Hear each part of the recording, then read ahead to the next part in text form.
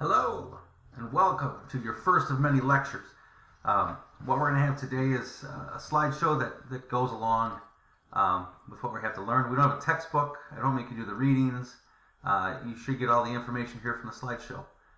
Just to give you an idea, because it's our first one, you should also have this that goes along with it. So before I even begin, you should have done the Foursquare for agricultural. You should have done the Foursquare for industrial. And now you should be ready to take notes. So like for instance, I would be up here and I would be putting my title in. I'm sure Sperian said it, but I wanted to hear just in case later. You'll notice that there's 1, 2, 3 activities that go along with it. Just to give you an idea, these are drag and drop sheets. So this sheet moves over, it moves back. I can move it however I want.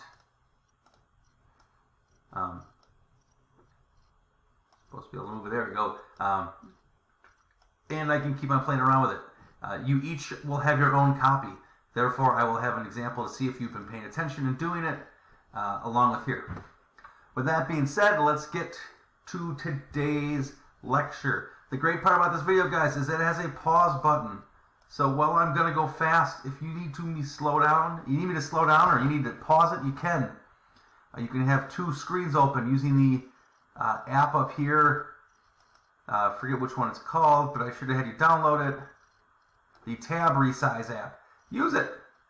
Alright? And then have 2 screens open. You can take notes while you're here. You can go back and forth by having 2 tabs like I have here.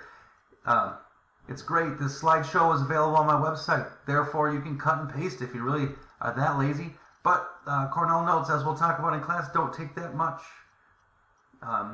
Especially because you'll kind of know what's key. Alright, with that being said, let's get to the presentation. Alright, today's notes, as it says on slide 1, are about the agricultural and industrial revolution. So what that means, the agricultural revolution were changes in technology and science that increased the production of food. It had massive and great increases that allowed people to live longer, healthier lives because they had greater access to food, as well as produced more food than people, so we can increase the amount of people that existed. The next slide, right? So what do those advances look like? Number 1, we use selective breeding. We took animals, we found the biggest, fattest, strongest ones, and we reproduced them with other animals that were equally big and fat and strong. So we doubled our positive qualities. It got rid of weak, meager cows. So if I wanted to have beef, I had bigger, fatter cattle. I got rid of the sickly ones, right? I got rid of the inbred ones, the ones that didn't give me what I want. If I wanted a horse to work my farm, I bred it with stronger horses so that my next round of animals was even stronger than the one before. So that selective breeding created bigger, stronger animals. It also produced more meat and fur,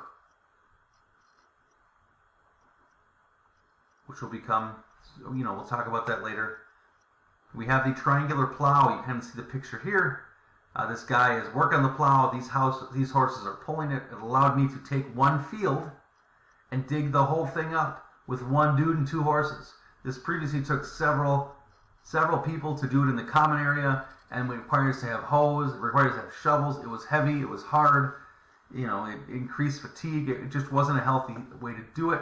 With the plow, we could do it faster. We could do it better. Also had the seed drill. So once I had the plows out, I could run the seed drill and then evenly space out my seeds so that everything could be planted. It kept every thing in a universal depth, so it was deep enough in the soil to receive water, but also not so shallow that animals could get to it. It also let me put them evenly spaced so that seeds could then, plants could equally grow without growing on top of each other and steal each other's nutrients. Similar to what you see today in a field, where everything's in straight lines and everything even spaced. That comes because of things like the plow and the seed drill. Next we have the thresher. Here it takes a plant like oats, barley, corn, something with a stalk, feeds it through. While it feeds it through, it's going to beat the seeds out of it. So now I have seeds for next time. But also remove the husks and remove the stalks. So if I needed hay for my animals, I could have hay. I can then have the seeds for planting. It just drastically increased the job of, imagine having to cut down a plant, pull out all the seeds, um, and then single-handedly do it all by hand. It just, again, reduced hard work, reduced effort, and reduced time and energy. So now I needed less people to do the job, and I could actually do more. And then we came up with this wonderful scientific system called the 4-field crop rotation. 2 fields, you could have cash crops, like wheat and barley, things people used to make bread and food, and cereal, called cereal grains. That's kind of what we make cereal out of. The other 2 fields would be forage crops, turnips, clovers, potatoes are another example of these. These two up top, wheat and barley, are what are called they're nutrient takers. They take nitrates out of the soil that are essential for growing. And things like forage crops, like turnips and clover, put those nitrates back in. So one year I planted wheat and barley to take out the nitrates. The next year I plant turnips and clovers to put them back in. Back and forth and back and forth. Turnips and clovers may not have been eaten, but they could have then been foraged by animals like the cattle and the horses that I was raising. So again, it gave me another bonus. But again, the idea is I'm taking away nitrates and putting them back in. Therefore, my soil is healthier and it creates more food. Kind of seems to be the habit here. Here's an example. Right, field 1 is wheat, field 2 barley, field 3 turnips, and then every year I just rotate them. All 4 of these fields will get rotated. And then we kind of help each other grow. What does that mean? It means that there's going to be a population shift. Prior to that agricultural revolution, most land was considered common land. It's hard to work. You needed multiple people to do it.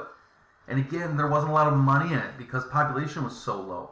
So there was no reason for the king or the manor owner to need that cash crop. So instead, he let the people farm it. And, you know, if I went out there and farmed for a year, the king would then, or the manor, would then take some of my product from me as kind of a tax. That changes. Now that we have farms that can be productive and one person can work that farm and create a ton of food that can then be sold, that land then becomes valuable, really valuable. They pass what's called the Enclosure Act. This Enclosure Act encloses the land and restricts all these common people of use. So now if I'm living in the city or living on the manor, I cannot go out to the farm and farm my own crops. It is illegal. I cannot take my animals and let them graze on your farm. At this point, it's now shut down to wealthy landowners. So it drastically reduces the common person's ability to eat, to farm, and to live. So they need to go somewhere. Where can I get money? Where can I work? How can I feed my family? Because now the manor has taken all my food and now producing it on their own, and they want to get paid. And I don't have that money.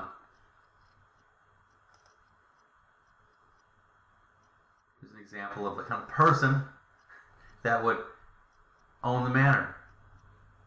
There's me and my fat cat throwing dollar bills. That would be the guy that would kick you out of your manor so you no longer had food to feed yourself or your family. Right? Again, there's also less labor. So, I mean, if there's a lot of labor, that manor owner could hire me to work his farm, but he didn't need me. He had his plow, he had his seed driller, he had his thresher. There's no work. Now there's no land. I cannot survive out in the farmland. Also, there's an overproduction of goods. There's an abundance of food. I can easily purchase it if I have a job. So I need to find a place that offers me cheap housing and abundant labor so that I can afford the food that I used to grow myself. Leads us to industry and the Industrial Revolution. This revolution starts with clothing. This is an example of a old school loom that would be used to create fabric that was replaced by, it wouldn't look exactly like this, but here we have a power loom and a spinning jenny that would then create fabric and turn it into textiles at a much faster pace. Imagine how many t-shirts you can make in a day with this compared to this. Right? So production goes way, way up. It also decreases cost. I have a cheap cloth that can easily be made into fabrics. So the guy who's making all the cloth, the owner of the factory, is making a ton of money. It also requires people to work. So I need to be able to produce all this crap. It means I need to have people working in these factories. So textile factories begin to hire. On top of that, we have the production of iron and steel. So this new smelting process for iron, I believe it's called the Bessemer process, produces a cheaper product. So all of a sudden, people who want to build something out of iron or steel can do so with little to no money. And this cheap iron and steel became vital. Not only was it cheap, it was also strong. So you're getting a great product for that cheap price. Therefore, things like skyscrapers happen. Things like metal boats, the railroad. All these things are going to happen because we have cheap access to these strong metals. You're letting growth occur. All of that now leads to the steam engine. Right? So we have cheap steel, we have cheap production, we can make cheap rails. Now I have an engine that runs off of coal, so I can now burn coal through the steam engine to run on these rails. Increased transportation means easier transportation of people as well as food. So that guy who owns a farm in the middle of nowhere can now get his food into the city, sell it for cheap, and then take the train back. It was a much easier mode of transportation, again allowing for growth in unreachable areas from previous times.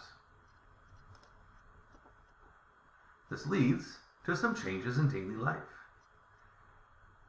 Here's a growth farm. What I want you to know is that in your Google Slides today, your note slides, you're going to be asked some questions about this. There's 3 of them.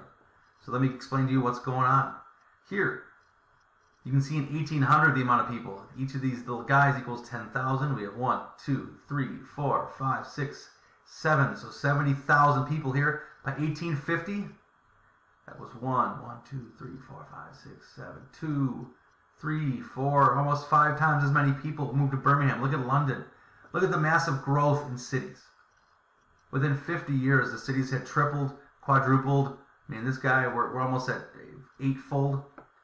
There's a massive movement into the city. Cheap labor and cheap housing creates city booms. Also, it has the introduction of what's called wage labor. Before, if I worked the field, I made my own crops. I could then barter those crops for a blacksmith to get tools. I could barter them for shelter. But in the end, I had something. I produced something that I had in my hands. No longer was that the case. If I worked in a factory, it wasn't my shirt. I didn't produce it. I didn't bring in the wool that created the thread. I didn't have the machinery. I simply gave up my time to help this producer make his good. And in exchange for my time, that guy paid me money. So now all of a sudden, people are trading in time for money in an effort to work. That's brand new. This idea of wage labor had just come out due to the Industrial Revolution. It's going to be what drives the Cold War later when we split to what wage labor means. But that's for another day. Just know that people started working for money as opposed to producing products. Good things, though. We had an increase in health. As things became denser, people found solutions to problems. Sewage, and it wasn't exactly like this bathroom, but we had a sewage system. If I had a toilet, we found a sewer system in order to flush it out. So I wasn't just leaving it in my house. There's too many people in these crowded buildings. There's stories on stories on stories high. Can you imagine having one universal bathroom? So now we have a sewage system being built so that waste can be taken away from people. Healthcare increases. Things like vaccines start to come out. Without such high population density, wasn't necessary. We were okay. So as a result of things like this, we have an increase in health, which leads to this right here. Move me. This is the population of the world from the beginning, 10,000 BC. So really it's a slow climb. Slow, then bam! Where are we? This is the Industrial Revolution, right where my mouse is. And then look at this. It's almost like it changes overnight. By 1700 at the beginning, we have 600 million. 200 years later, we've doubled that, over doubled that. And we continue to grow from there. With these advances in the agricultural and industrial revolution, this is what happened. This is really the effect. We have cheaper, stronger products being made by Europe, and as a result, we have more people that need to be fed. So now all of a sudden I need more food and more land, and it's going to lead to some of the issues we see in the future. Thanks for listening.